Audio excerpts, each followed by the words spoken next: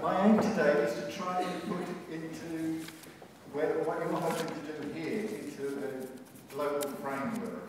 Because from Totnes to Tottenham, people are doing something like this throughout the country and throughout the world. And it is absolutely vital that you're doing that. What I hope to be able to do is show you why it is so important. But one of the most interesting things about this movement, which I think should be good to talk about, is that there's a mixture of people. There's the thinkers and there's the doers. And there's a dialogue between them. And what I would like to just ask you, I would like to get a quick picture of what we have here. Are you thinkers or are you doers? You can be both. I think I'm losing the microphones now. Is it all right? Is it working? It's not, is it? Right. So, could you put your hands up if you're a thinker, and then if you're a doer? So, thinkers, will you put your hands up, please? Doers. Both. You can't make up your mind. Okay, so it's relatively evenly balanced, yes. How do I move that?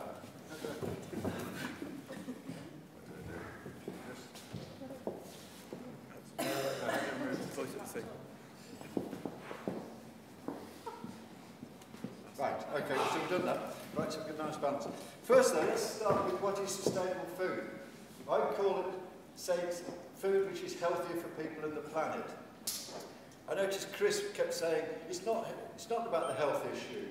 It is, but there's not a battle going on here. Luckily, healthy food is also sustainable food. On the whole, there's a few differences. But one measure of the food we have in this country is to measure it in terms of environmental impacts. And that can be measured by something called an ecological footprint. And that is a measure of the amount of land we need to grow the food, to catch the pollution, and to produce the energy in order to make the food. If we add those three up, we take up 5 times the area of Britain to feed ourselves. Clearly this is selfish and it can't go on. But the good news is, the ways to reduce that footprint, the biggest way to reduce it is to eat healthy, the 5-a-day diet. That reduces that impact by about 20+%. If you make it local as well, you're adding another 10% into the equation. So a third of the footprint can be reduced simply by eating proper food locally.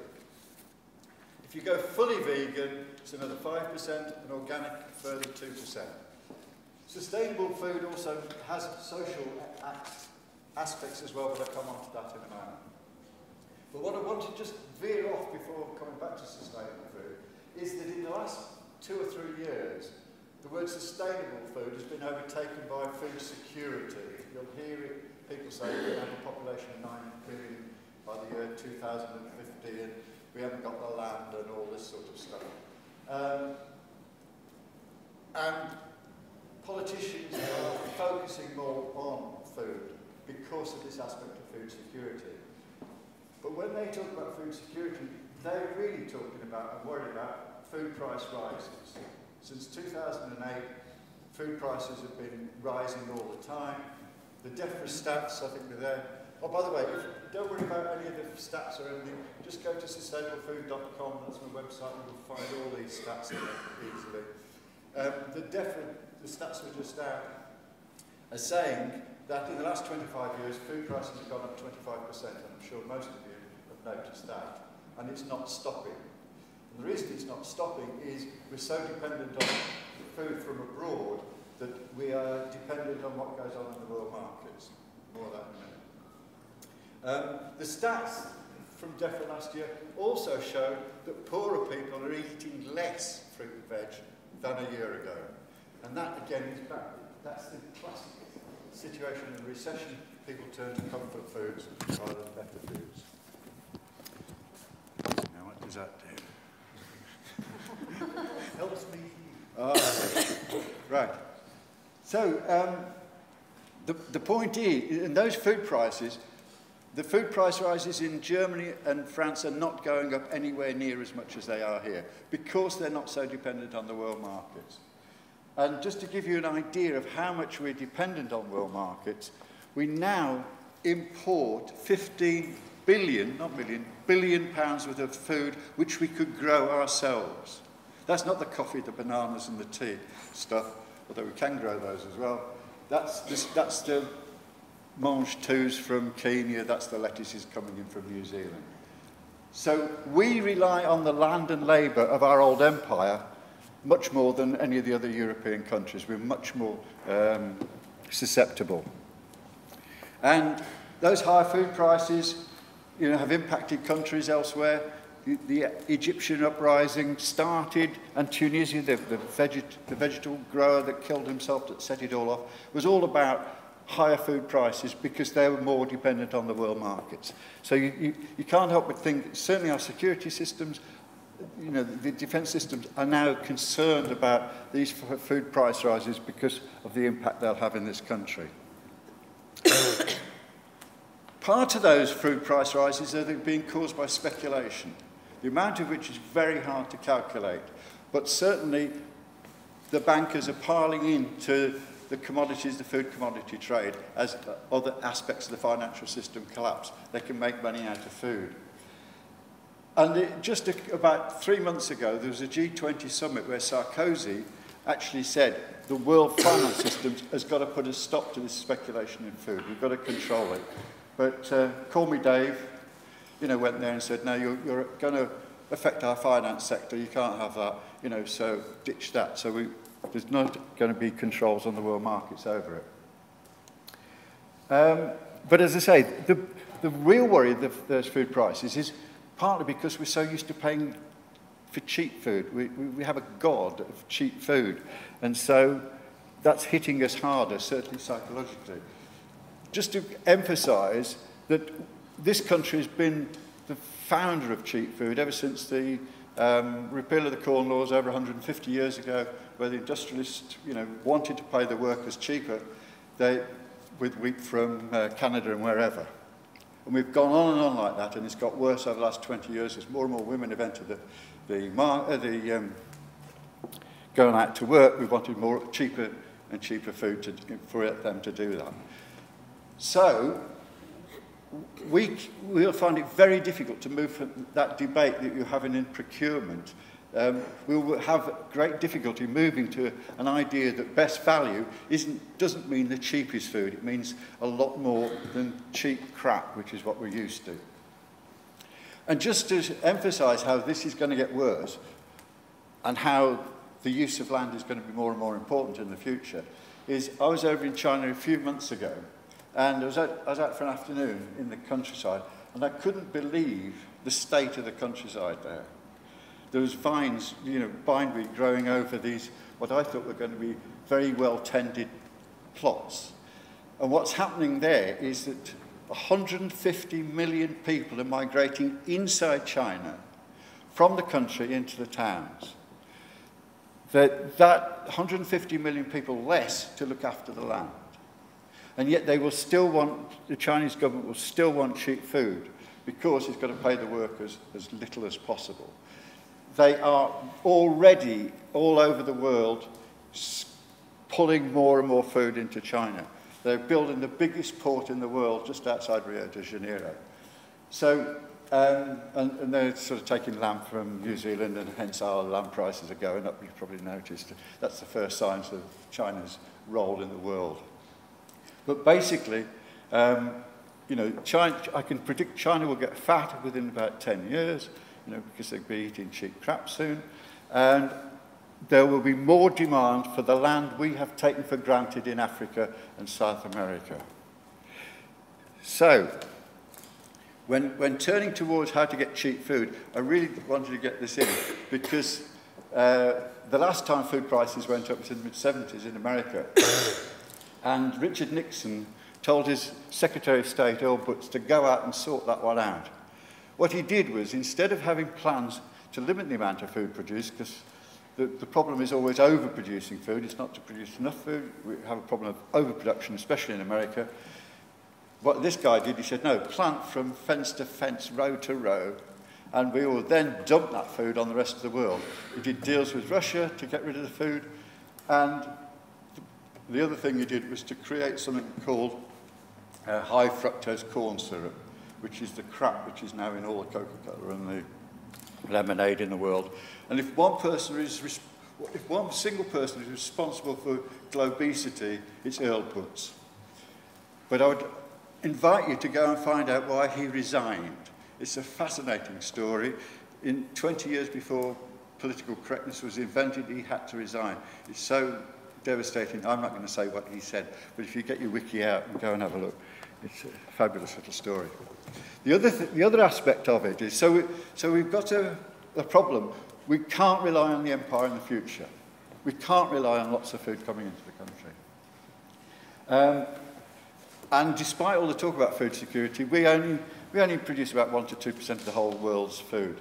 But in the last 20, 25 years, our contribution to the world for grain has declined by about a third, for meat it's declined by about half, and for fruit and vegetables 2/3. Again, an amazing indictment when we're supposed to be more concerned about producing more food. And for me, as the introduction said, this is an incredible indictment for where I come from. Because I was educated at Newcastle University in agricultural science. I think I was the first year when it wasn't Durham. You know, it was King's College Durham, wasn't it, until I turned up. The first degree in agricultural science. But just last year, the Vegetable Research Station at Wellesbourne was closed down for £1 to £2 million. Meanwhile, our overseas department has just put £80 million into international agricultural centres around the world. Yet we've lost our Vegetable Research Station. We've also lost, in the process, the next college I went to, White College, London University, probably the best agricultural college in the world at that time. Liz was there.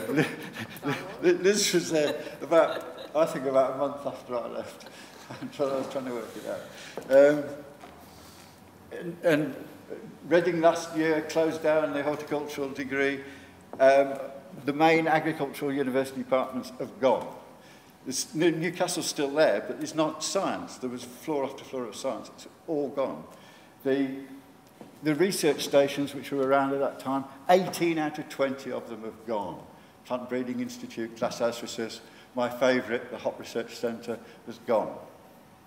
When I finished, I then went to the advisory service, which was a free system where you went around the country advising farmers what to grow, giving them advice on the best techniques. It was free. Gone. It's a tenth of a size, it's commercial. So we haven't got the infrastructure that we had even 20 or 30 years ago to work out how we produce our food. So the crunch is coming, and where do we go? And one of the responses from the science side, from the government Foresight report, I know where I got that from. The Foresight report, John Bennington, chief scientist, talk about a perfect storm coming.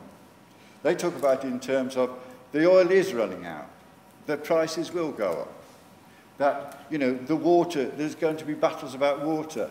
I think there's going to be a big battle in Britain this next year on water, about drought, and, you know, we on the west side, we're just driving over, but the west side, it was nice and cloudy and damp. As soon as we got over the top of the Pennines, sun, flat and dry. You know, I think there's going to be an east-west battle this next year. So water's important. We're running out of phosphates. We're polluting too much in the process. They talk about it as a perfect storm. What the scientists tend to then say is what we need is sustainable intensification. We've only got the way they think is we've got a limited amount of land. We've got to produce more food from that land, but we've got to do it more sustainably. In other words, we've got to use less fertiliser, less pesticides and what have you. One of the answers to that is they would say, well, genetic modification will help that process. I don't have a great problem with GM, by the way, but what I do have a problem with is this notion that there is only a limited amount of land that can be used. As I said, just coming over the hills, I kept pointing out, look at that paddock there, that's been puddled by ponies. That land's gone to waste. That land should be used for that. And in other words, they are just talking about the good land. They want to get more out of the good land. We've got to think in terms of using the less good land, the poorer land, the harder to work land. And that will require money and intensification and more investment. So the problem with that is sustainable intensification has been seen as the only way forward. It is clearly, you can't say it's silly not to try and produce more with less inputs, but clearly as the only way, it isn't going to provide enough. And the other aspect of sustainable food, which tends not to get mentioned, is what about the workers? What happens if 250,000 people from Eastern Europe don't want to come here and work for shit wages in crap conditions, pardon my organic language, but, you know, all they're going to do is stop. And where do we go there? We haven't got the skills base, we haven't got the college base, we wouldn't know what to do. And also, the mentality of getting young people out into the fields and working is a massive barrier as well, which we haven't begun to consider. So, only 1/3 of our workers are now permanent. They've just done away with the Agricultural Wages Board, which was where the skills structure, where people were rewarded for the skills, that's been done away with, making it even less enticing to get out onto the land. Look at it. Look at it. This fabulous quote from the World Health Organization. Can you read it? Can you see it? Or shall I read it out? Fortunately, the strategies needed to create desire and change in nutrition and environmental patterns are often complementary. That point I was making at the beginning. You know, the health and the environmental aspects are coincidental, they're not contradictory. In addition, local strategies that seek to improve the availability and access to and consumption of locally produced foods, particularly fruit and veg, also increase the interdependence and thus the social cohesion between urban and rural dwellers. You know, that is the mission statement almost of what you're trying to do. Bringing together urban and rural and the health and the sustainable aspects. And it's quite simple, as Mary will spell out in the next bit. Plant, fruit and vegetables. It's not that complicated. It is quite straightforward. It's quite simple. So, one of the examples is we could reclaim our orchards. That's me planting rhubarb and tod, which is not the same thing. But we've lost our orchards. About 15, 20 years ago, the EU was paying... I got 5 minutes. The EU is paying for farmers to grub up the orchards. When I was at Kent, there was orchards everywhere. It's sheep now. You know, Chorley, where I live near, was the orchard for Manchester. You wouldn't know it now. There's not one in sight. Eccleston for Wigan, what have you. You know, we can grow these things and we can supply the cities from nearby. So here's a chance. Oh, by the way, I'm just signalling up to anybody who's interested. The Science Research Council has just announced £7 million for fruit and vegetable growing, which is good, well done, you know. But again, the thinking will be to produce more of the main varieties, rather than what we want is to create a whole new diversity of fruit. And I would like to think of the idea of being able to grow pineapples in Preston and grapefruit in Glasgow. Why not? We can do it. And what I was saying just earlier on, that ways of seeing, we need to teach people how to look at the land and see what you could do with the land. That's just one picture, but that was of a farmhouse that was above our farm in Slaidburn in Trafford Bowland. You know, I don't know, half a mile, our farm was right on the fells, but that farmhouse there was clearly inhabited 100 and odd years ago, and it farmed, and yet nowadays it's just there for the grouse. And the amount the common market pay for grouse shooting is unbelievable, but they pay bugger all for fruit and veg. But we've got to tackle that ourselves. So I've just got 4 points to finish off on of what you, in the process of developing your local food plan, I think there's 4 things to keep an eye on. One is the skills aspect of it. I mentioned the skills have all gone, but people are digging now, people are starting to learn how to grow again. I think we should have it in the curriculum, and we should have it as qualifications, vocational qualifications. If anybody is interested in that, please talk to me. I linked up with the Todmorden Incredibles, where we're working with the school and apprenticeships. So we can feed in together on that. And I'm in a good place with Lantra to try and develop those quals. The community. there's a woman called Jenny Griggs who's, watch out for a book coming out called Market Gardens 2030. I was hoping to get a link to it, but she suggests, why not have a voucher system in some areas where if you have an outside body funding a system, why don't you get them to fund vouchers which you take round to the poorer houses, explain to people what it's about, and they can then go and retrieve them in terms of locally grown fruit and veg. That way you involve a lot more people, and I can see the volunteers who go around have to be educated to explain that, you know, and it creates a driver then. The one thing I'm particularly concerned about with all these different initiatives going on in the country is nobody is checking for the bugs and the diseases which are being produced, which I can guarantee you will follow like night and day.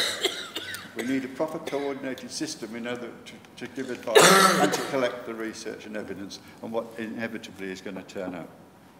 And that's just my final point, is somebody needs to coordinate all these different local initiatives. And next week there is a conference called Making Local Food Future in London, isn't there, which will be doing that. But again, I think you should try and allocate somebody to coordinate, because it's, I don't think they should be controlled, the various initiatives. It doesn't want top-level control, but it will need coordination, because there's going to be general problems emerging, and I don't quite know how that's going to be shared. But I wish you all the best here, and also I pledge that if you want any help or support, I will be here to provide that. So thank you.